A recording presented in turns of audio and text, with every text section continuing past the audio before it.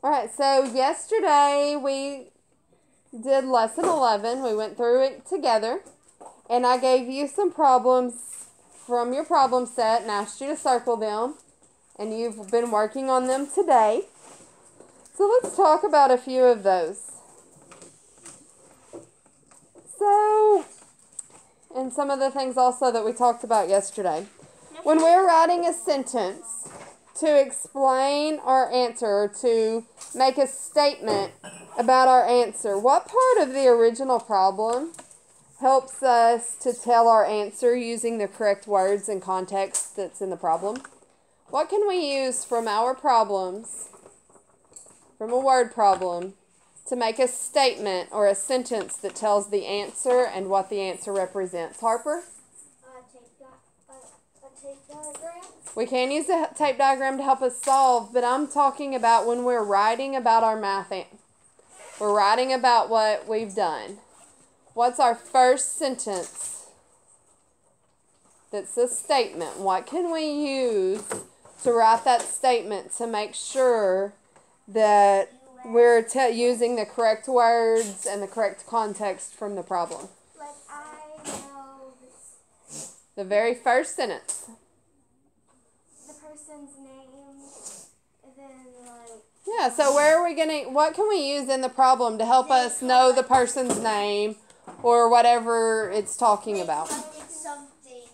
How many something. Where's it going to tell us what we're looking for in the problem? What's that called? The first sentence. Wait. If I'm reading a math problem... So let's just look at number 2 on the back. It says, in September, Liberty Elementary School collected 32,537 cans for a fundraiser. In October, they collected 207,492 cans. How many cans were collected during September and October?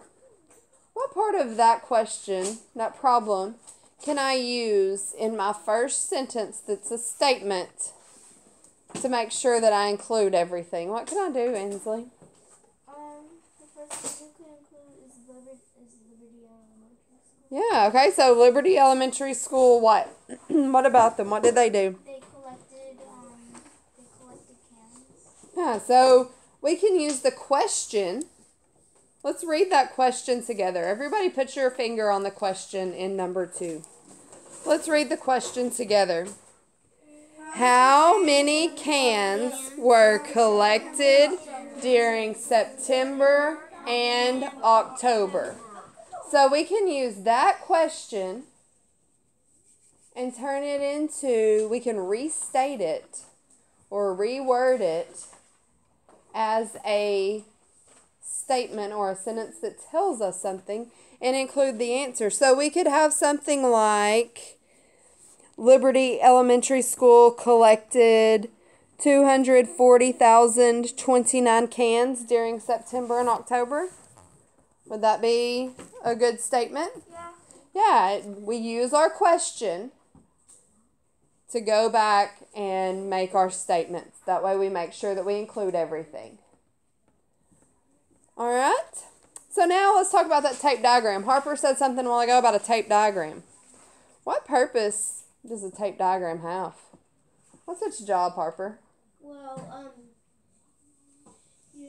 it's for separating the two numbers. Okay. Doing it and trying to add the whole. Okay. Just a variable. Yeah, so it's just a model or a visual representation to show us the different parts that we have in our problem. So in the 3 problems, the 3 word problems on the back that you worked, we knew the parts and what was missing. What did we have to find? You knew each part and we had to put them together to find the answer or the total. Okay? Sometimes in problems, do you get the total and you have to find one of the parts? Does that happen? Yeah, sometimes we know what the total is, but we have to find a missing part. So tape diagrams can help us do those things. Okay? I gave you a vocabulary word yesterday. That's a letter that and all that letter does is it represents a missing part or an unknown part. Does anybody remember what that vocabulary word is? Variable. What is it? Variable. Variable. Everybody say it with me. Variable. Variable. Very good. I said it. Good job. A variable is just a letter. Does it matter what letter I use? No. No, I can use any letter I want to as long as the problem doesn't tell me differently. I can use any letter I want to represent the part that I don't know or the missing part that I'm looking for to get my answer.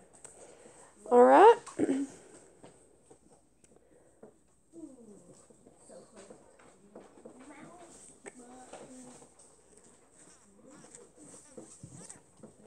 So, I've got one more question for you before we go on.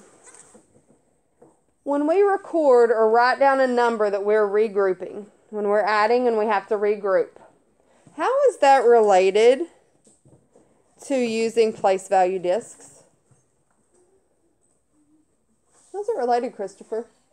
Because it's because when you put down the place value disc, if there's enough discs and there are like 10 discs, you can circle them and then draw an arrow to put it over in the next place, like Exactly. 100s. Right. And that's what you do with carrying over. Exactly.